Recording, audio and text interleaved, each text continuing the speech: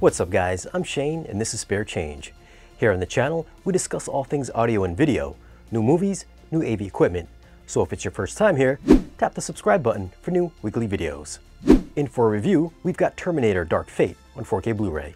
I won't be reviewing the movie itself, I'm just going to share with you my thoughts on the video and the audio quality. Now for a few tech specs. The movie was shot in 4.5K, it's got a 4K DI, it's rated R, runtime is 128 minutes. Aspect ratio is 239:1, so there will be those black letterbox bars.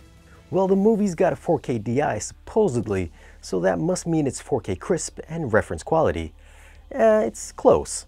Let's talk about how great the detail is first. If you haven't seen Linda Hamilton in a while, she's aged quite a bit. Every wrinkle on her face and arms are so clean and sharp, it might be a little too good looking. What was impressive was how good some of the CG looked, especially when Arnold had half his skin torn off. That's not a spoiler, you knew it was going to happen, and why does he always have to lose an arm in these movies? Anyways, when Carl is all torn up, his blood and his skin look realistically wet and gooey in a lot of those shots.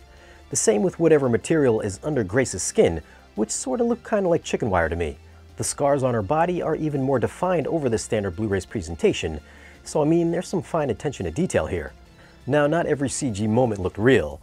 There's some questionable things here and there, like when the Terminators are jumping through the air, but I kind of expected less than perfect CG just from the trailers alone. The Rev 9 splitting in two and coming back together is pretty cool looking though.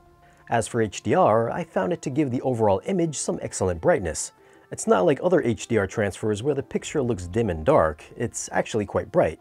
The palette has a somewhat warmish tone, seeing as they're in the desert for some of the movie, and the primary colors come across healthy and vibrant when comparing it to the regular Blu-ray. Black levels are richer and more contrasty, giving the image added definition while keeping shadow details cleanly intact. Anything that takes place in the future are great examples of Dolby Vision keeping those dark gradational tones under control. There's some eye-opening spectral highlights in Chapter 8 from the lasers and explosions and a dozen other explosions, and of course things like sunlight cascading and reflective surfaces have a nice twinkle as well.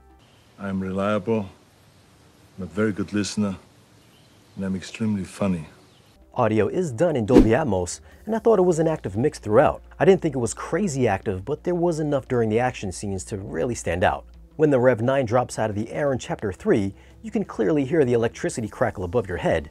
The chase in Chapter 5 fills the listening area with cars zipping back and forth within the lower channels, and there's things that blow by you from above. The plane collision sequence in Chapter 17 is probably the main highlight here. It gives you that full 360-degree audio immersiveness with a very active soundstage from every direction. Bass response has some crazy low-end response.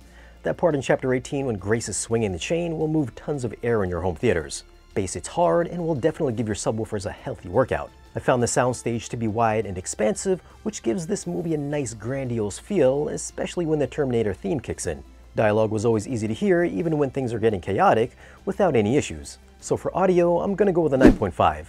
The action parts are full of demo-worthy moments, and there's even some quiet ambiance scattered throughout. Bass response was great sounding, and if anything, I'd say this movie is a safe buy just for the Atmos track. For video, I'm gonna go with an 8.7.